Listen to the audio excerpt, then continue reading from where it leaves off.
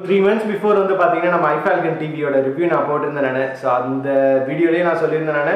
அதுல வந்து இந்த பிரைம் வீடியோ அப்டேட் வந்து இன்னும் வரல, ஏன்னா அதுல வந்து 4K எல்லாம் வந்து இன்னும் எடுக்கல அப்படின்னு சொல்லிட்டு அதுல இருந்து ட்விட்டர்ல iFFALCON எப்ப ட்வீட் பண்ணாலுமே வந்து நிறைய பேர் நான் உட்பட வந்து போயிட்டு வந்து பிரைம் வீடியோ அப்டேட் என்னாச்சுன்னு கேட்டே இருந்தாங்க. அண்ட் ஃபைனலி பாத்தீங்கன்னா 2 நாள் முன்னாடி வந்து திடீர்னு டிவில பார்த்தா அப்டேட் அவைலபிள்னு சொல்லிட்டு வந்துருச்சு. ஸோ அதை நான் இன்ஸ்டாலும் பண்ணிட்டேன் நான். இன்னைக்கு வீடியோவில் பார்த்தீங்கன்னா அந்த அப்டேட்டில் பற்றி என்ன புது விஷயங்கள் வந்திருக்கு, இன்னும் என்னென்ன விஷயங்கள் மிஸ் ஆகிருக்கு, ப்ளஸ் வந்து பார்த்தீங்கன்னா நான் அந்த பழைய வீடியோ போட்டதில் வந்து பார்த்தீங்கன்னா நிறைய கேள்விகள் இருந்தது. ஸோ அந்த கேள்விகள்லாம் எடுத்து அதுக்கு வந்து இன்னைக்கு வீடியோவில் வந்து நான் வந்து ஆன்சர் பண்ணுறேன். அதில் நான் ஆன்சர் பண்ணியிருக்கேன் நான். பட் இன்னைக்கு வந்து வீடியோவாகவே வந்து அந்த உங்களுக்கு காமிக்கணும், அந்த ஒரு சில கொஷின்ஸுக்கு ஆன்சர் பண்ணணும் அப்படின்றதுமே வந்து இன்னைக்கு வீடியோவில் நம்ம பார்க்க போகிறோம். நான் கிருஷ்ணா, நீங்கள் பார்த்துட்டு இருக்கிற கிருஷ்டாக்ஸ் தமிழ். வாங்க வீடியோக்கு போகலாம்.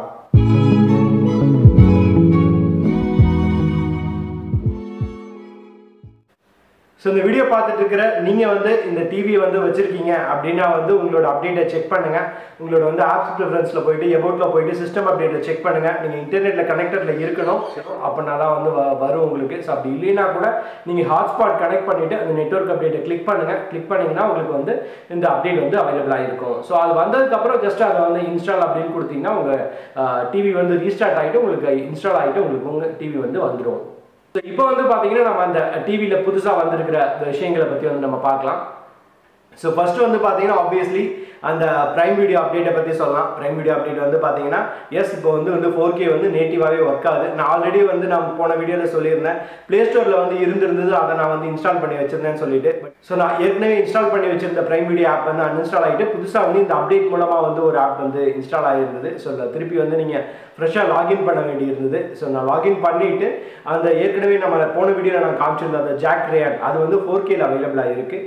அதையே நான் வந்து ப்ளே பண்ணேன் நான். ஸோ ப்ளே பண்ணிட்டு பார்க்கும்போது வந்து பார்த்தீங்கன்னா வந்து அல்ட்ரா ஹெச்டி அப்படின்னு சொல்லிட்டு நேட்டிவாக ப்ளே ஆச்சு. இந்த தடவை வந்து போன தடவை வந்து அந்த எரர் மெசேஜ் எதுவுமே கிடையாது. ஸோ இது வந்து ஒரு நல்ல விஷயம். நமக்கு வந்து இப்போ வந்து நேட்டிவாகவே பிரைம் வீடியோ அப்டேட்டு ப்ளஸ் இப்போ நெட்ஃப்ளிக்ஸ், ஸோ ரெண்டோட சப்போர்ட்டுமே வந்து இருக்குது அப்படின்னு சொல்லலாம். அப்டேட்ல வந்து பாத்தீங்கன்னா பிரைம் வீடியோ இல்லாம அவங்களுடைய நேட்டிவ் ஆப்ஸ், அதாவது அவங்க டிசிஎலோட ஆப்ஸ்னு சொல்லிட்டு நம்ம போன வீடியோல நான் ஒரு சில அப்ளிகேஷன் சொல்லியிருந்தேன், அது எல்லாமே வந்து கொஞ்சம் அப்டேட் பண்ணியிருக்காங்கன்னு சொல்லணும். ஃபர்ஸ்ட் வந்து பாத்தீங்கன்னா டி சேனல்னு சொல்லிட்டு அது வந்து பாத்தீங்கன்னா நம்ம மீ டிவில வந்து அந்த பேட்ச் வால் அப்படின்ற ஒரு இன்டர்ஃபேஸ் வந்து இருக்கிற மாதிரி இவங்களுமே ட்ரை பண்ணியிருக்காங்க. ஸோ இது வந்து அப்டேட் பண்ணி போன தடவை நான் காமிச்சிருந்தப்ப வெறும் அந்த ஜி ப்ரீமியம் அல்லது ஜியோட கண்டென்ட் மட்டும் தான் காமிக்கிற மாதிரி இருந்தது. இப்போ வந்து கொஞ்சம் வந்து அடிஷ்னல் மெனுஸ் எல்லாமே இருக்குது. ப்ளஸ் நீங்கள் வந்து பார்த்தீங்கன்னா யூடியூபோட இன்டெகிரேஷன்லாம் கொடுத்துருக்காங்க.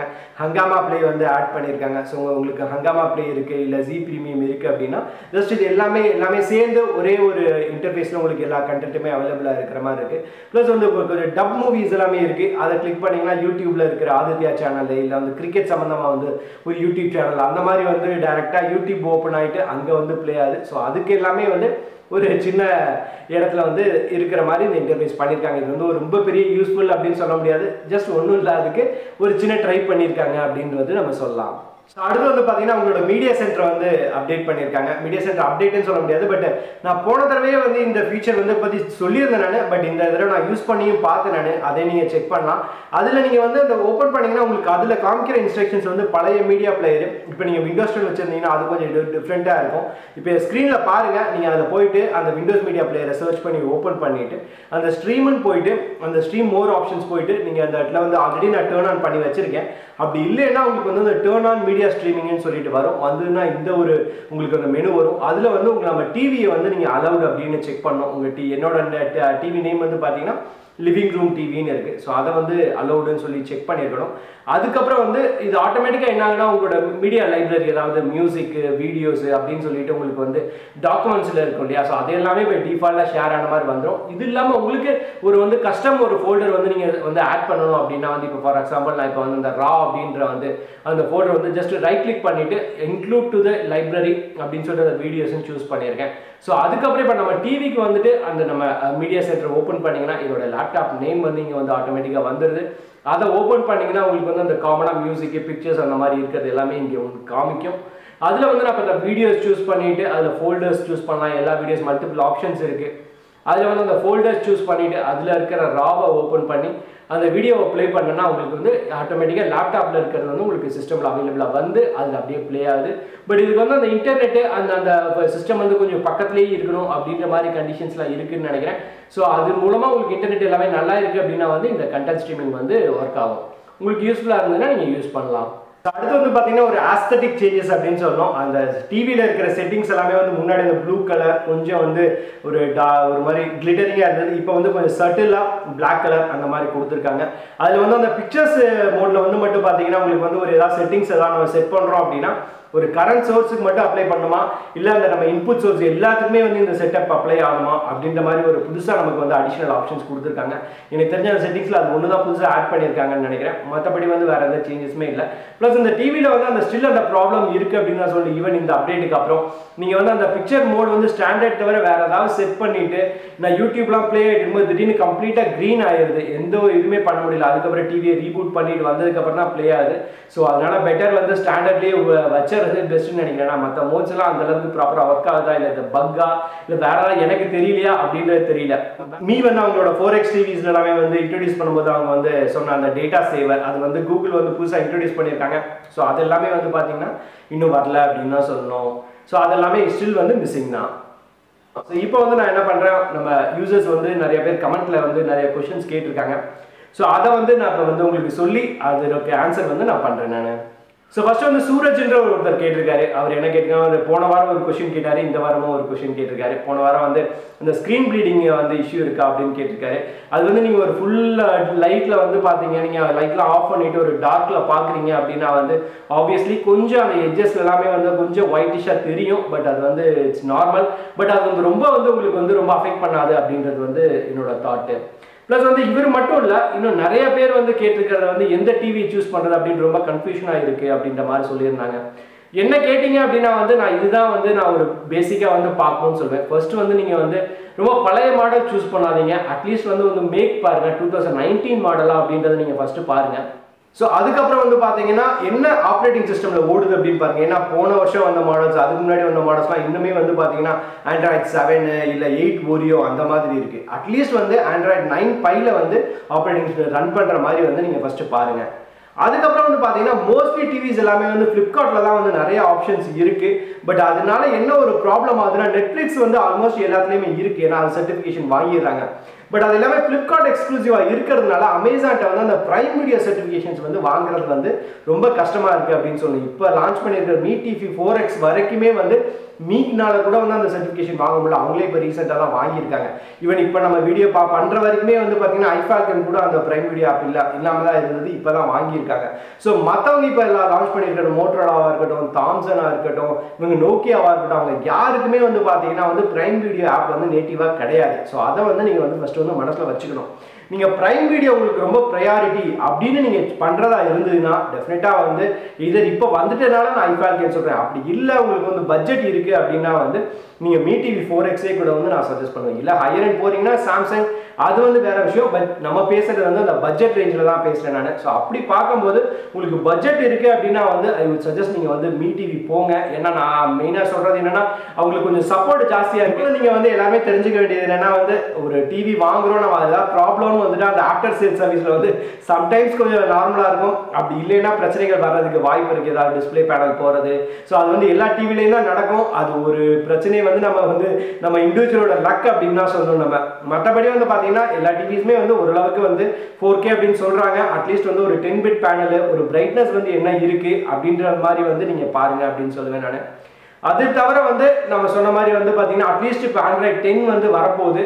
அதனால வந்து ஒரு 1 அப்டேட்டாவது கொடுப்பாங்களா அப்படின்னு ஒரு நம்பிக்கை இருக்கிற மாதிரி இருக்கிற டிவி வாங்குங்க அப்படின்னு சொல்லுவேன் நான். அப்படி இல்லை உங்களுக்கு வந்து அந்த டிவியை மட்டும் நீங்கள் டிபெண்ட் பண்ணி கிடையாது, வெறும் 4K எனக்கு இருந்தால் போதும், மற்றபடி வந்து நம்ம ஒரு 5 டிவி ஸ்டிக் வாங்கியோ இல்லை வேற ஏதாவது ஆண்ட்ராய்ட் பாக்ஸ், இப்போ வந்து ஏர்டெல் எக்ஸ்ட்ரீம் இருக்குது, ஆக்ட் அவங்களோட ஓன் ஆண்ட்ராய்ட் பாக்ஸ் கொடுக்குறாங்க, அந்த மாதிரி நான் பாக்ஸ் வச்சு நான் வந்து மேனேஜ் பண்ணிக்க முடியும் அப்படின்னா வந்து நீங்கள் வந்து எந்த டிவி உங்களுக்கு பிடிச்சிருக்கோ இல்லை ப்ரைஸை வச்சு கூட நீங்கள் வந்து சூஸ் பண்ணலாம். இப்போ நான் முன்னாடி சொன்ன எதுவுமே வந்து அந்த மாதிரி விஷயங்களுக்கு வந்து செட் ஆகாது அப்படின்னு சொல்லலாம்.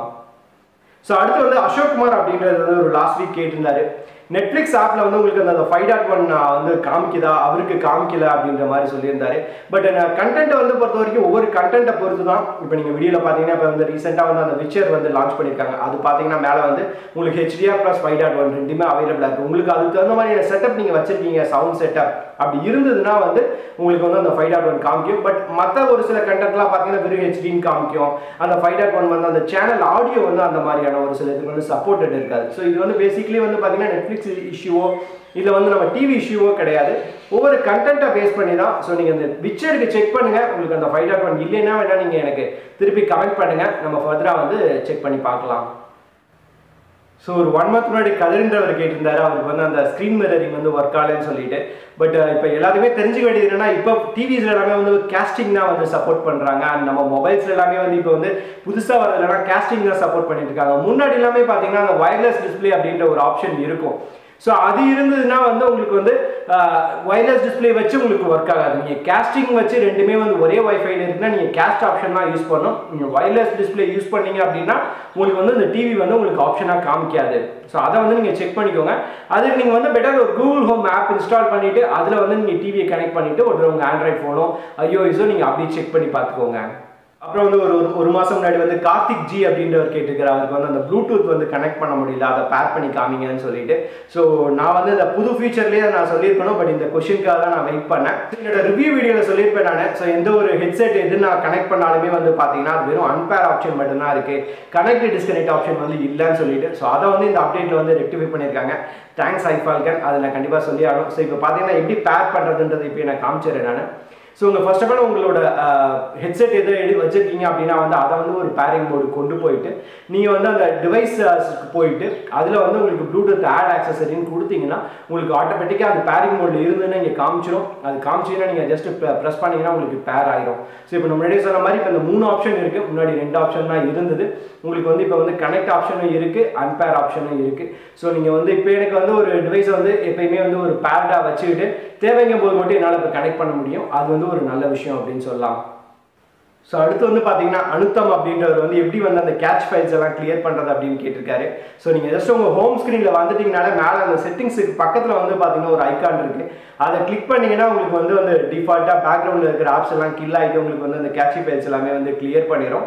அப்படி இல்லைன்னா உங்களுக்கு அந்த அதுக்குன்னே வந்து செப்பரேட் ஆப் கொடுத்துருக்காங்க. ஸோ அதுக்கு போனீங்க அப்படின்னா வந்து உங்களுக்கு வந்து அதில் வந்து நீங்கள் வந்து டிஃபால்ட்டாக எப்பயுமே வந்து ஃப்ரீக்வெண்ட் க்ளீனப் அப்படின்ற ஆப்ஷன் கூட நீங்கள் வந்து சூஸ் பண்ணிக்கலாம். பட் அது மாதிரி சூஸ் பண்ணால் என்ன ஆகுதுன்னா வந்து இன்ஃபேக்ட் என்னோட யூடியூப் நான் வந்து ஆப்பில் வந்து என்னோட யூசர் நேம் வச்சு லாகின் பண்ணி வச்சிருக்கேன். பட் அதெல்லாமே வந்து பார்த்தீங்கன்னா சைன் அவுட் ஆகிடுது, அவ்வளோ சீக்கிரம் திருப்பி சைன் இன் ஆக மாட்டேங்குது. ஸோ நான் என்ன சஜஸ்ட் பண்ணுவேன்னா உங்களுக்கு வேணுங்கும் போது நீங்கள் மேனுவலாக க்ளீன் அப் பண்ணிக்கோங்க, அதை வந்து நீங்கள் வந்து எனேபிள் பண்ணிக்க வேணாம்னு சொல்லுவேன் நான். ப்ளஸ் இந்த ஆப்புமே வந்து பார்த்தீங்கன்னா இந்த அப்டேட்டில் வந்து கொஞ்சம் சேஞ்சஸ் இருக்குது, ஜஸ்ட் ஒரு ஆஸ்தெட்டிக் சேஞ்சஸ் இருக்குது. ஸோ அண்ட் இதில் தான் வந்து உங்களுக்கு அந்த ஃபைல் ப்ரௌசர் இருக்குது, நீங்கள் அது வேணும்னா வந்து நீங்கள் யூஸ் பண்ணிக்கலாம். இதெல்லாம் வந்து நிறைய பேர் அப்ஸ்கேலிங் பற்றி கேட்டிருந்தாங்க. பட் எனக்கு தெரிஞ்சு வந்து பார்த்தீங்கன்னா ஒரு 720 பிக்சல் வீடியோ ப்ளே பண்ணிங்கன்னா அது 720 பிக்சலாக தான் காமிக்கிறது. ரொம்ப அப்ஸ்கேல் பண்ணி ரொம்ப குவாலிட்டி இம்ப்ரூவ் பண்ணுற மாதிரிலாம் வந்து எனக்கு தெரியல. அண்ட் என்கிட்ட வந்து கேபிள் டிவிஸ் இல்லாததுனால வந்து எனக்கு அந்த SD சேனல்ஸ் எந்த மாதிரி தெரியுது அப்படின்றதும் வந்து என்னால் செக் பண்ண முடியல, சாரி. ஸோ இதெல்லாம் தான் ஒரு காமன் கொஷின்ஸு. ஸோ அது கேட்டிருந்தாங்க, அதுக்கு நான் ஆன்சர் பண்ணும் அப்படின்னு சொல்லிட்டு இந்த வீடியோ போடுறதுக்காக இந்த அப்டேட்டுக்காக நான் வந்து ரொம்ப நாள் வெயிட் பண்ணியிருந்தேன். ஃபைனலி இன்னைக்கு வந்து இந்த வீடியோ வந்து என்னால் போட முடிஞ்சது. ஸோ இந்த வீடியோக்கு அப்புறமும் ஃபர்தராக உங்களுக்கு ஏதாவது டவுட்ஸ் இருந்ததுன்னா வந்து இந்த வீடியோக்கு கீழே கமெண்ட்டில் சொல்லுங்கள். எனக்கு தெரிஞ்சதுன்னா வந்து நான் செக் பண்ணிவிட்டு நான் வந்து உங்களுக்கு வந்து ரிப்ளை பண்ணுறேன் நான். மீண்டும் அடுத்த வீடியோவில் சந்திப்போம். வணக்கம்.